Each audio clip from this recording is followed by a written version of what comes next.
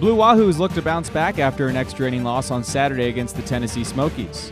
We pick things up in the bottom of the first. Steve Selski steps in with 2 runners on and drives the ball deep into the right field gap, bringing home both Ray Chang and Bryson Smith, and the Wahoos take an early 2-0 lead. Moving now to the top of the third, the Smokies' Justin Bohr comes to the plate with a runner on. He lines one over the head of Bo in center field, scoring Jae-Hoon Ha and cutting the deficit to 1. Next batter, Jonathan Mona, lines it right back up the middle. Bohr rounds third and beats the throw to the plate, and the Smokies tie it up at 2.